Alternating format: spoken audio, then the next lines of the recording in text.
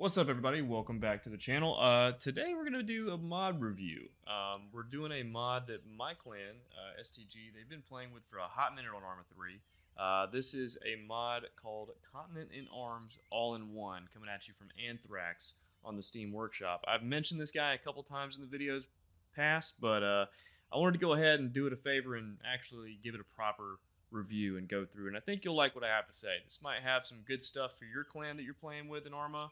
It might just have some stuff you like playing with in general. If you like switching things up and not doing the norm, not doing just, Rangers and SEALs and all that stuff every day, this is a really, really good opportunity to change it up in your group. Maybe just add some crazy fiction. And you can actually even go to Anthrax's Discord. I might link it below if I can remember to do that. We'll see. But you can find a lot of good lore, a lot of good stuff. I even got a map off of his Discord. And we use that to do some pretty big briefings for this month that we've been doing a whole campaign using this mod pack, playing as the guy in front of me. People from the Kingdom of Masir, which you will learn a little bit about. But what I like about the mod is you'll see Anthrax took maybe with some mod help, I don't know if it was just him, but for the most part, Anthrax took a lot of different assets from Arma across, I think it was Cup, mostly Cup and Vanilla from what I saw, and just like put a whole bunch of different camo patterns, like a different logos, different stuff. Didn't change that much functionality out of stuff, but added a shitload of new lore and just headcanon you guys can play with in your units, which is awesome to see that kind of stuff, because we hate playing 2035 and we hate playing as Rangers every fucking day. So let's go ahead and get out of this little stupid animation real quick. I'm just going to go down the line, and we're going to look at some of this stuff and just mention, I'm actually going to do that in Zeus camera because we're not going to walk for 2 hours. Over here, I believe we have, first up in the Blue 4, we're just going to go through every one of the factions, Blue 4 and Independent Forces. We're going to skip Op 4 just because I don't want all these guys to fucking shoot each other, but they look good, I'll tell you that right now. So the Bystrian State Army. All right, we've got a bunch of different cool assets. Like we got this APC with the VAD system on it. Nobody uses that. Now we actually can. We're using some of the tanks DLC stuff. Other APCs, I think those are M11 somethings. Forgot the name of them. Hyluxes, stuff like that. I believe, correct me if I'm wrong, but I believe in the lore, this nation is like kind of a lower tier compared to the other ones. So they're using, obviously you see these fucking armored cars and stuff, which is kind of hard to see. Imagine a full-on army using, but it's kind of cool. They got these DC-3 planes, very awesome, very cool to go with. And then we have these, this plane, I forgot the name of it. It's a plane. It's very cool. Stuff that is usually underused if we play as certain nations in Cup. We got these vanilla Wildcats, forgot what they're called. And this is some of the uniforms that the guys are wearing. I noticed one of the uniforms was using like a, I don't think it was Laws of War, but one of the most recent DLCs, this civilian backpack he retextured, which I really like. They were actually using that kind of stuff. Now, you can't really pick it up if you don't want that pop-up that Arma is very notoriously known for going on your screen, but still, these guys' kits look legit, and I really like it. So, new Blue 4, new Op 4, all that good stuff. They're messing with this tank. I believe this is supposed to be a Leopard from Germany, and obviously in this lore, it's from Bystricia. And then we got this little thing again from Tanks DLC with the slat stuff. Very, very cool. Moving on, we got my favorite nation that we've been playing as for the past month. I really like them a lot. It is the Kingdom of Masir, which is supposed to have some French, maybe British influence from what I've seen. They're pretty powerful. They're in the center of the continent. And they have a very decent mix of a lot of different stuff. So we've got a fucking BTR with a cannon on top. We've got, I believe this is also a Bundeswehr German in real life. Or wait, no. This is a Czech Republic vehicle we got here. It's the Dingo. We never use it until we got to this, which is really cool. So now we actually use this vehicle, which I really like. It's very cool. Also, if you notice, they've got some of these little crests on the side, which is supposed to be like the symbol for this nation, which is very, very fucking cool. We got the Hemets. We have one of my favorite helicopters in this game now that we've been using it. I'm double check the name so I don't screw it up. Is the AH-21 Hornet. I think in real life it might be called a little something different. I think it's a Russian thing, or it's CSAT from Vanilla, I want to say. You have to excuse me. There's a lot of names for a lot of shit. But man, I'm telling you, this thing is a fucking beast when you got somebody flying overhead with it. And then they got Blackhawks for this nation, which is really cool. And then we got a bunch of different infantry. One thing Anthrax did is he went through either by himself or with a mod team, and really paid attention to detail with the different types of weaponry and kind of just working on a believable country and a believable kit for a lot of these guys. They're very modern, very cool. Also gives us an excuse to use the FAL, which, God, I love the FAL. It's fucking, oh, it hits just right. We also got some of the Contact DLC backpacks, which is good to see.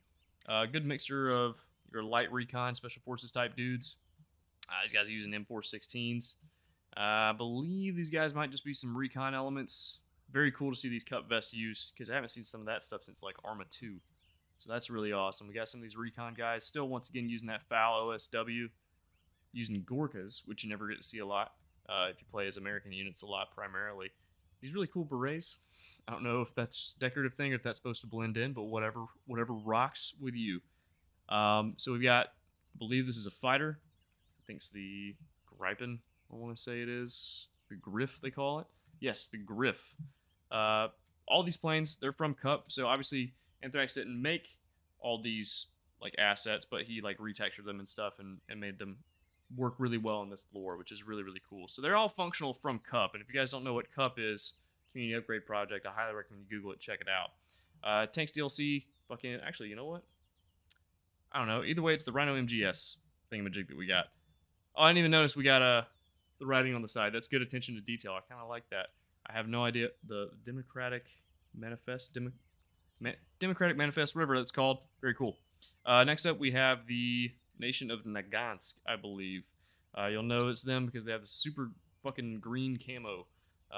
Very glad they added this Tunguska. So if you ever play as them, you always want to use this thing. It is a fucking monster for any plane to have to deal with. You see all that armament. It's terrifying.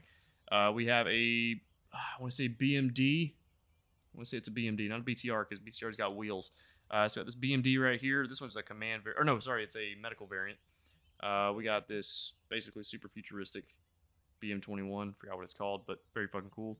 A very good touch on the vanilla Caratel.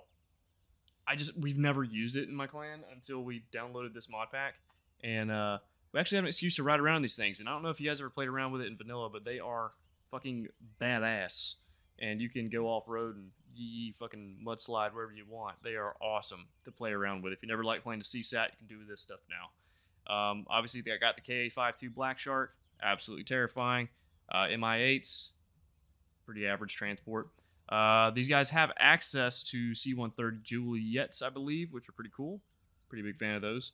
And then your standard Harrier, for some reason, the civilian plane. Like that it has the touch on the wing. Big fan of that. And we got I want to say it's a T-90 variant. I mean, they're going to call this the T-72. Damn, I am off on tanks. Listen, I'm an infantry guy. I don't do tanks.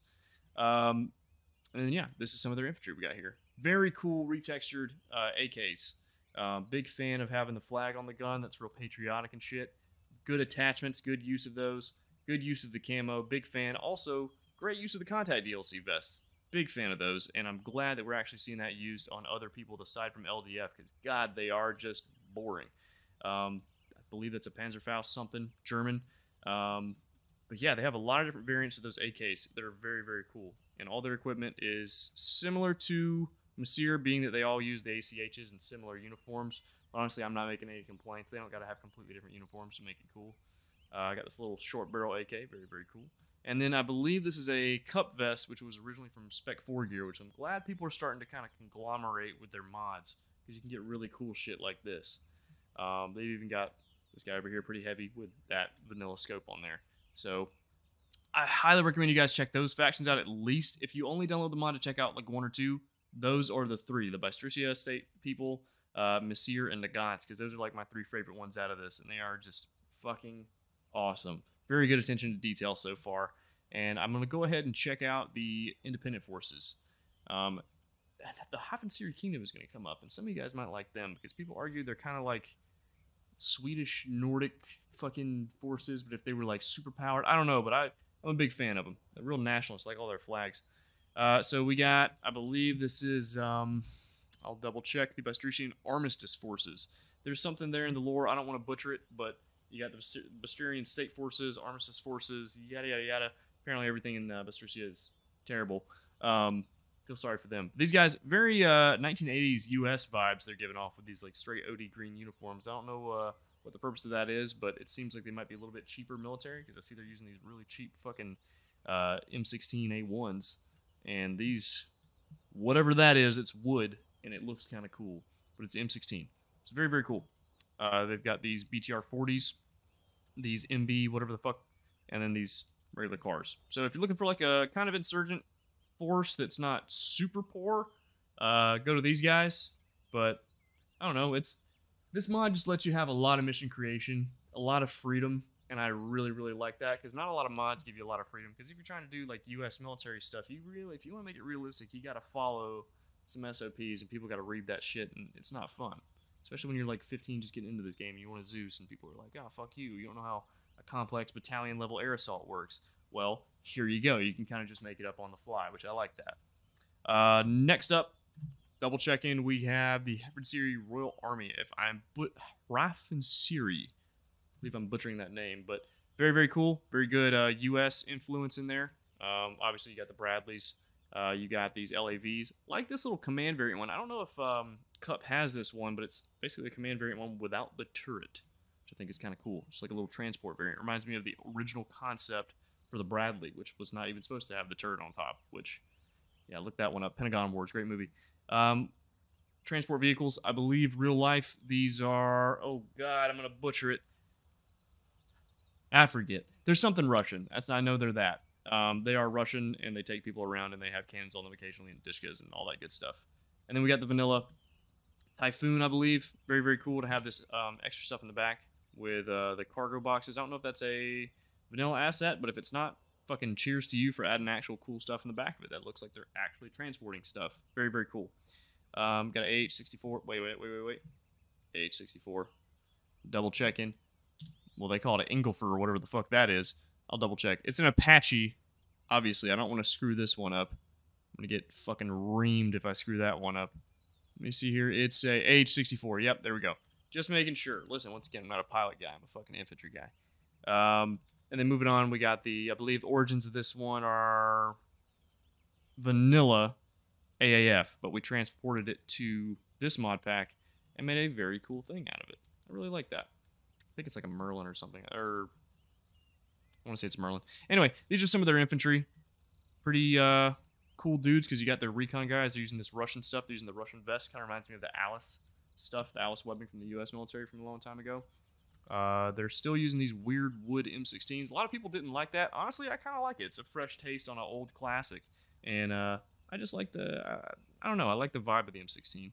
So, very good job on adding the custom camouflages, different uniforms. These guys have more advanced helmets, so maybe there's a reason to think that they're a little bit more advanced in the lore, because you're looking there and they've got some pretty fucking high-tech ops cores and shit going on.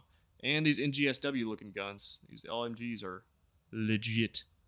Moving on, there's that cool-ass flag. Once again, it kind of reminds me of like the Nordic countries for some reason. They've all got their own little SOPs with their gear and stuff, but they all look very, very fucking cool. Still, once again, loving that they're adding the Contact DLC stuff, because I hate regular Contact DLC equipment, and seeing it on another mod with just a couple different textures makes it all the better, and I love that. But moving on, enough about these guys. Pretty cool planes. Vanilla, I believe, and then one from Cup, I believe. Very, very cool that they're using different stuff. And they also have an Abrams, which if you're a tank guy, well, here's your nation that you want to use Abrams in. I don't know. I like T-72s, T-90s. Abrams are all right. Next up, and I believe last up, we have the Vespasian Federal Army. They also have a Marine Corps, but all I could find out was they just have a different texture. It's more like deserty, beachy, you could say, because the Marine Corps. No crayons included. Obviously, they got their AA here. You can see they got these LAV-25s. Fucking whatever this thing is. This might be a British thing from Cup. I've never... It's very smooth. I don't know. It's weird. We got these MLRS launchers. Regular mod deuces or whatever. And then they got the RG something MRAPs. Pretty average. I think if you're going for your just, I don't know, kind of small American influence or international influence from like Germany, America, fuse them together, you could probably run with this. I like it. I don't know. I'm going to go to the vehicles real quick.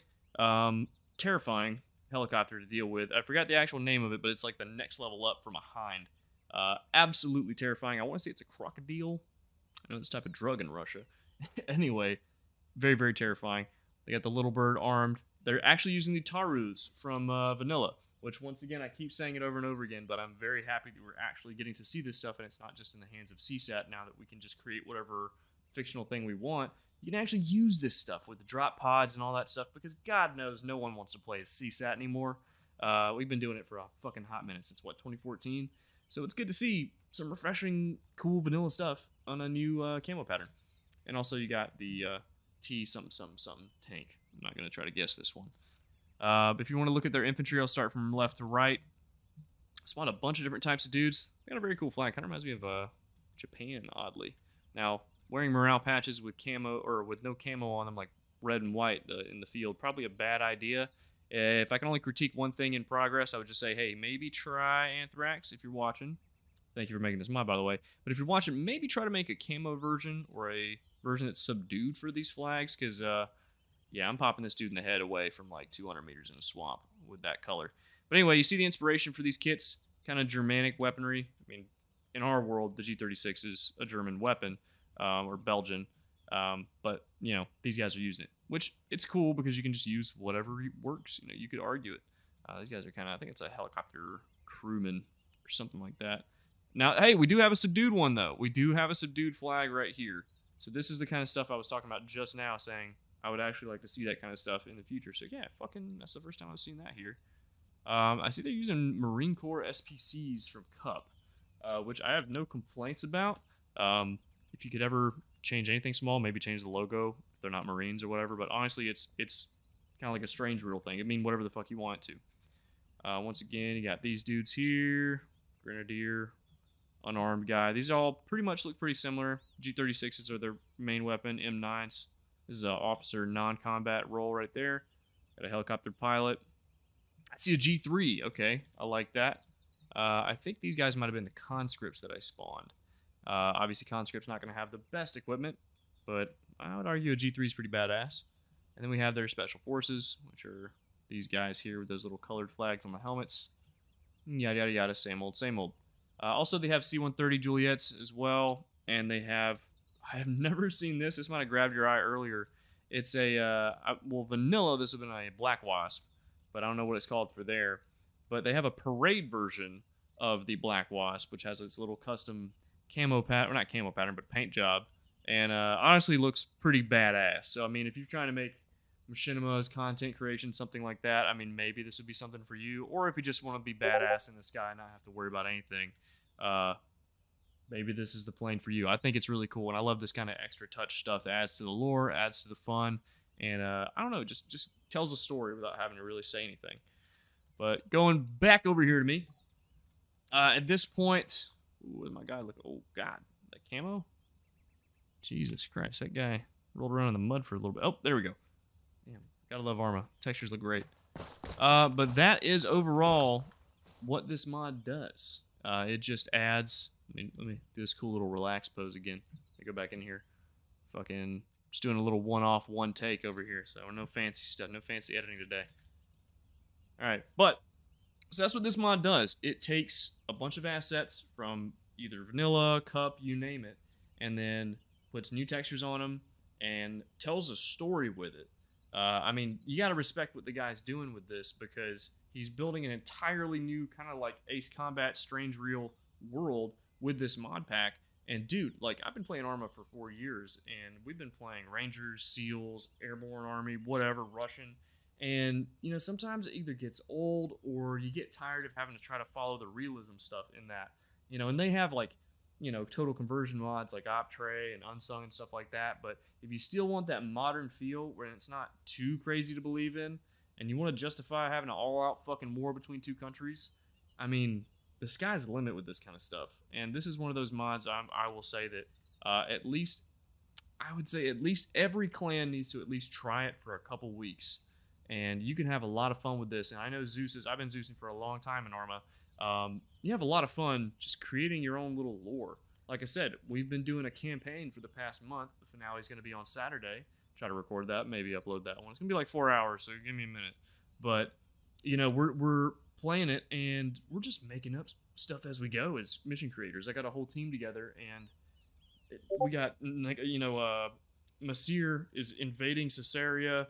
They're in like this big war. We're doing this airborne invasion. We got this whole operation order written up. It's like 7 pages, like all the stuff we're doing, and it's like, man, we couldn't have done any of that stuff with like real life fictional stuff unless you're getting like real detailed, or somebody that's active duty is going to be like, what the fuck is this?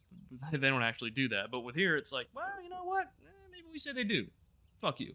I kind of like that stuff. So it's refreshing, it's fun, and honestly, I gotta give this one, I think it's been a while since I did a mod review. I think I was doing a 5-point system, but if I was doing a 5-point system, this would still be a 10 out of 5, because this is a fucking awesome mod, and I think everybody needs to check it out at least one time, because it adds a bunch of new stuff to think about, and gives you a lot of room for a sandbox, which Arma 3 is a military sandbox. That's what you're supposed to do. It's not supposed to be locking yourself in a cage and doing one thing for however long you run a clan. It's my biggest pet peeve. And yeah, I've been ranting on for a long time about this, but I've been playing on this mod for a long time, and I think everybody needs to check it out. And once again, Anthrax, if you're watching, or if anybody on your mod team is watching, shout out to you. You pretty much reinvigorated my love for Arma 3, the game, and also having all that extra information, all the lore from that Discord it's doing a lot, because it's bringing a lot of people, I think, into the game that haven't played it before, and I think more people need to do it. So either way, I mean, hey, you guys check it out if you want to, but once again, it's got a 10 out of 5 for me, and yeah, but I'll put the link in the description. If you stuck out for the whole video and listen to me rabble on about fucking T90/T72s or whatever, feel free to give me a like, comment, subscribe. And yeah, feel free to check out the mod in the description. So I will see you guys in the next episode.